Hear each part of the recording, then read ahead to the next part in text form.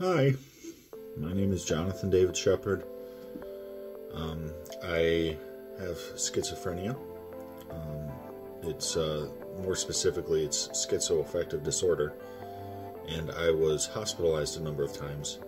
And I just wanted to kind of share my experience. If anyone is about to go inpatient themselves or they're considering it. So yeah, let's just dive right in. So what you can expect when you go there, if you're in a real crisis moment, you might be coming in through the emergency room.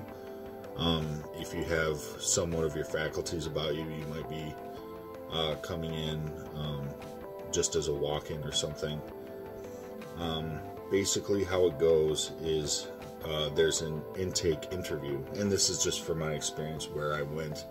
I'm sure a lot of people or a lot of places do it differently, but generally speaking, there's an intake interview where they kind of decide, are you supposed to be inpatient for a week or for longer, or should it be outpatient? Or so they try to get you connected with the care that you need. Something that's kind of tricky is that you may be feeling like you have nowhere to turn, but you're not necessarily in such a crisis that they'll take you inpatient.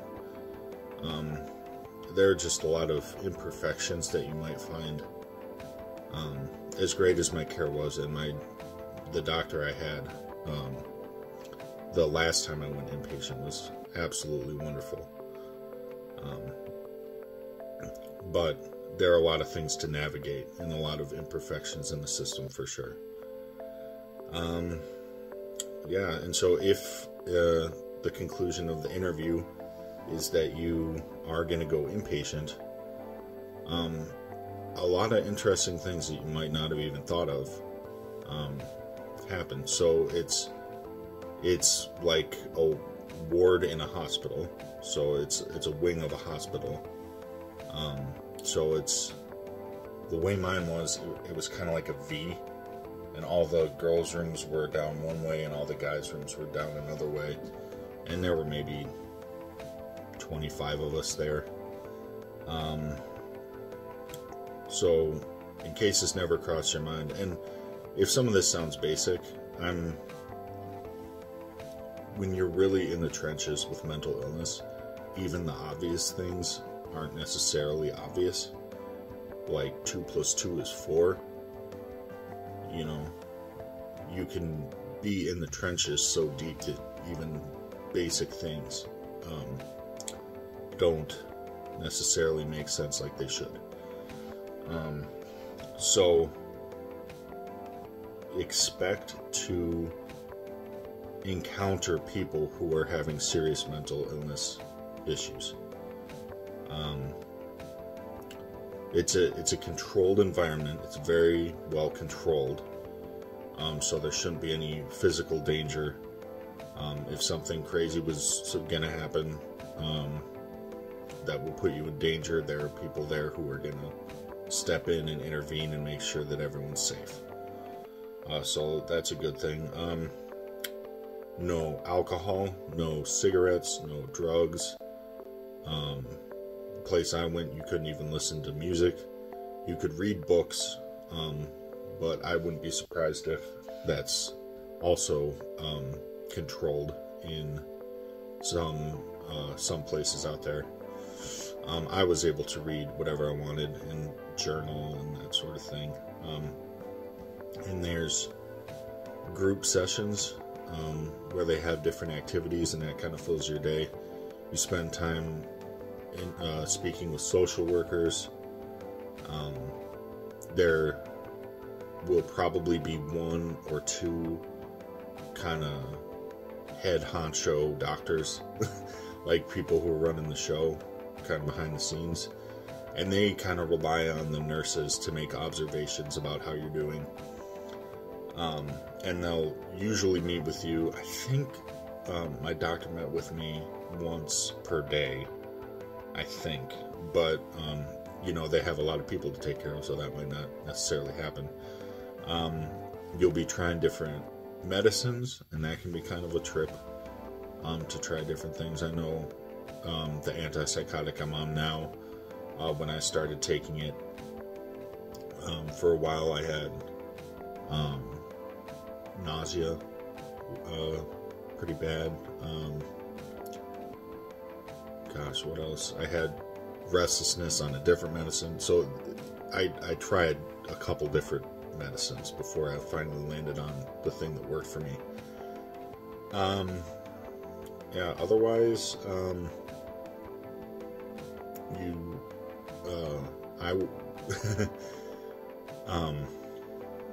we weren't allowed to wear shoes. We had socks with padded bottoms, and we wore those instead of shoes because I guess shoelaces and shoes could be used for self-harm or for harming other people. The second place I went, they didn't have doorknobs on the doors. They had these kind of slanted handles, but they were slanted so that people wouldn't be able to hang themselves from the doorknobs, which is kind of a horrifying thought that would even be necessary, but I mean, that's kind of the domain of what's going on. So let's see what else. Yeah, so I mean, coloring books. Sometimes they'll have rec time where you can play a video game, but it would be a video game like Wii Bowling, something kind of peaceful, fun, group building. Yeah. And I mean, this all kind of depends on the resources of wherever you end up. Let's see, what else? Okay. You are confined to that ward of the hospital. So you can't go outside, you can't leave. I believe that the law is a doctor can hold you against your will for 48 hours if they believe you're in a sufficient state of crisis. But if you absolutely demand to leave, there should be laws that can protect you so that you don't end up, imprisoned or whatever. But when you're in their care, they do have to control things. So even going outside, they had a little kind of garden walking path area, and we could go outside, twice a day, something like that, and just sort of walk around, breathe in the fresh air. Yeah, so things are controlled, and that can take some getting used to. I smoked, I was a smoker when I went in, so fortunately they gave me nicotine patches, otherwise it would have gotten real ugly, because I was, over a pack a day smoker. I'm off cigarettes now, though. So, but anyway, let's see. Yeah, regular meals. When I went in, I slept a lot. I think my mental illness really sucked up a lot of my body's resources, like my energy. So when I was finally kind of in that controlled environment, I just slept a lot. And they checked on me a lot because they're like, why is this dude sleeping so much? But yeah, 3 meals a day. The food is okay, it's hospital food, but it's not too bad. Yeah, and so a lot of it is just trying to kind of work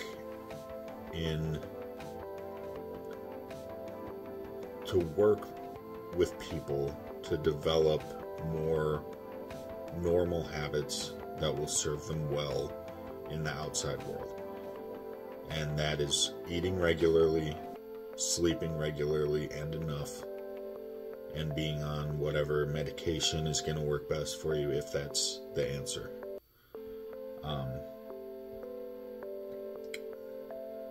Sorry, I've got my notes here. I'm just trying to touch all the things that I wrote down here, but like you can't go in another person's room. Obviously that can cause just a whole slew of problems. So you get your room. I got my own bed and my own shower, which makes sense that they would have that because, you know, people sharing a public shower could be humiliating or triggering or just all sorts of things. So, like I said, it depends on the resources that that your facility has. But yeah, other than that, yeah, that's kind of just what it's like. Yeah, expect to meet some interesting people, and it's, when it goes right, it's very beautiful and very transformative. It's turning a page. It's a new beginning, and ultimately you should leave feeling better. But unfortunately, there are lots of issues with resources, and they can't always take people in or help everybody just because there's a limited number of people on staff and that sort of thing. So I would say this should be your last ditch effort. If you can handle life well enough outpatient, then you should. But if you do really kind of crash and just are too deep in the trenches to get out yourself, then maybe inpatient is the right way to go. And that's kind of what the interview is for. They'll ask you if you take drugs, if you do this or that. They'll just try to assess where you're at, and they'll have to make a calculation about what the best course of action is for your particular case. Yeah, so that's kind of some bullet points on what it's like. Just a couple notes of advice, and this is just me as a person giving advice to another person who might be mentally unwell in the moment. So to the person who's struggling, I would say take a deep breath and approach things reasonably and in moderation as best as you can. And a good place to start is gratitude. And that might sound a little weird, like, why would you be grateful right now? But the people in your corner are the people who are helping you, your friends and your family. I would say take a moment to be glad that you have them. And to be glad that with all the imperfections in the mental health world, that there is help available. And I would say it's also good for a person to just approach life with a level of gratitude. Yeah, so I just want to speak that and speak peace to you.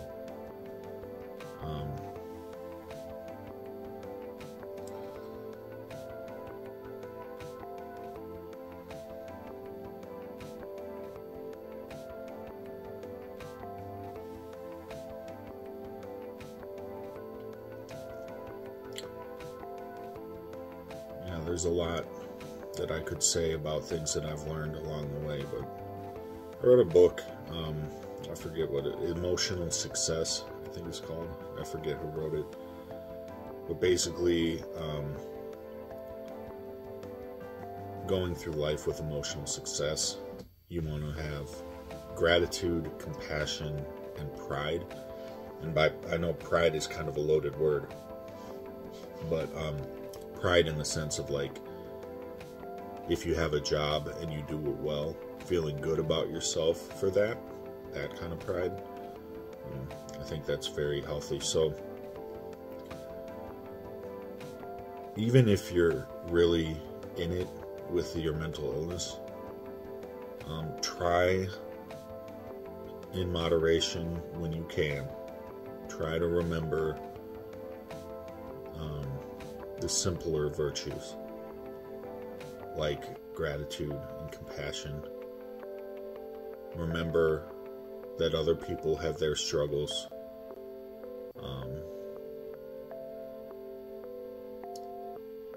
Do what you can to show an appropriate appreciation for the people around you. And with that, I mean, even with that advice, I'd say kind of give yourself some space to just be a little bit out of your mind, because you're not going to get everything perfect right away.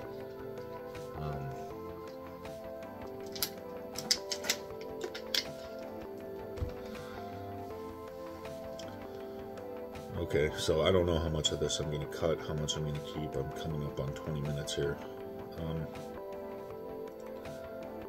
Medicine. The topic of mental health medicine. Our culture does a huge disservice to mentally unwell people by romanticizing this idea of not taking medicine. And I want to blow that out of the water right now.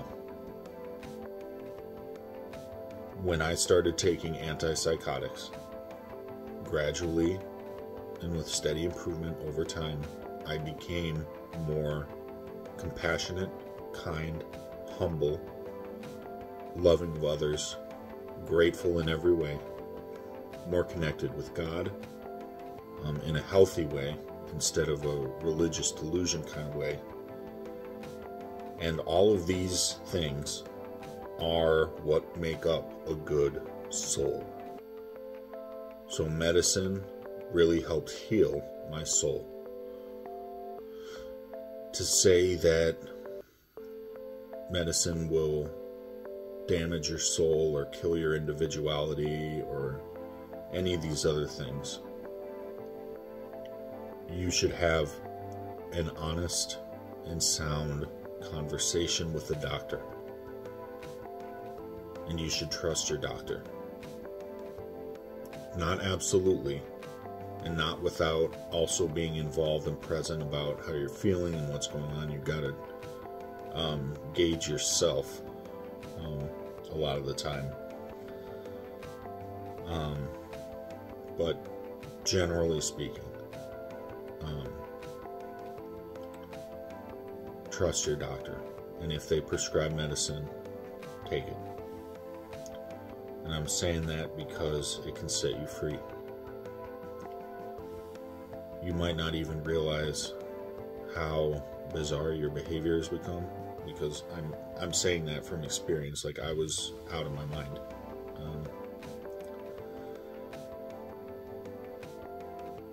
Medicine can help. So take it.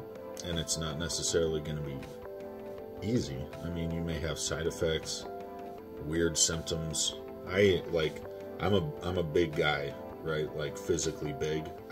I gained a lot of weight, and that's because of the medicine I'm on. It messes with how my brain recognizes fullness, which leads to overeating without even realizing it.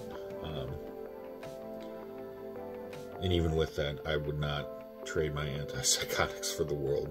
They saved my life. And take the medicine as prescribed. Don't get it twisted in your head that you're going to feel better if you take more of it or less. Do it how your doctor says. And be honest about whatever other substances you take or drugs or medicine you're taking. That's a conversation to be had with the doctor, not with someone in Hollywood or whatever romanticizing mental illness. To the friends and family of a person who is struggling with this stuff, thank you.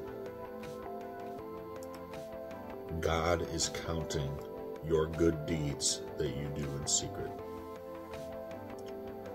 Thank you for having the love in your heart to take care of someone when you don't know how, and when they don't appreciate it or recognize what you're doing. I know you've got your own life, your own problems, and we're all just trying to figure it out, and then you've got this kind of mountain of problems that you don't know how to solve. Take heart. It will get better. Get help. Don't try to do it alone.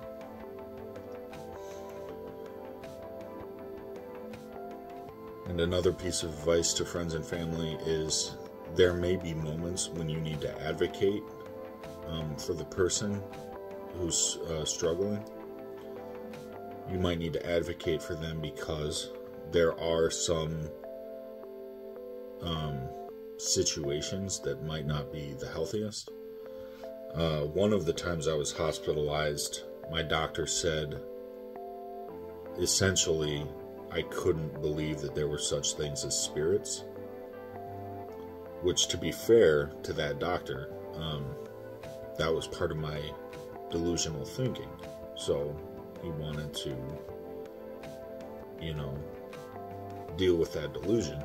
But in so doing, he bumped up against a huge range of belief systems that he just kind of closed the door on, and that was a bit of an overstep on his part, I think.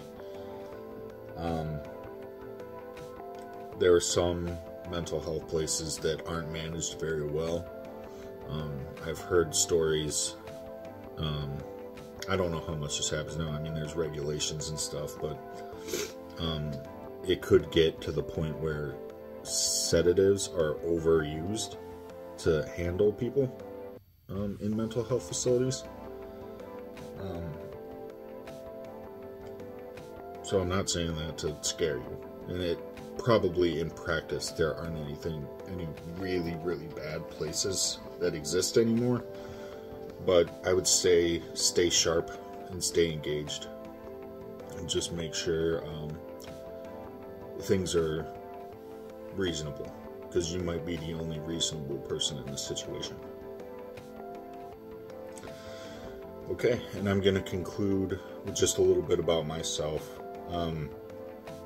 So I have schizoaffective disorder, which is schizophrenia mixed with a mood disorder. And I was an alcoholic. I was an untreated, undiagnosed schizophrenic with alcoholism. And I was a nightmare. I was such a piece of crap to people. It's unreal. But after a few hospital stays, I finally got on the right medicine. I take an antipsychotic, 2 antidepressants, and I take vitamin D.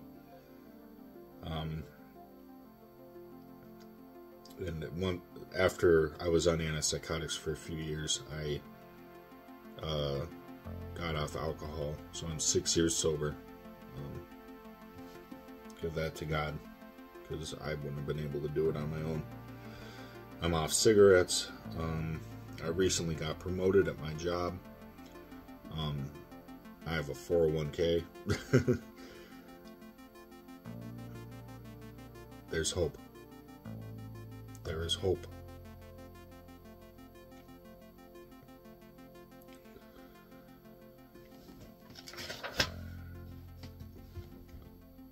Hardship may have come your way. It may be so that your mind is not on your side at times, but don't be afraid. You are on a brave and beautiful adventure with real consequence. Take heart. I believe in you. Peace.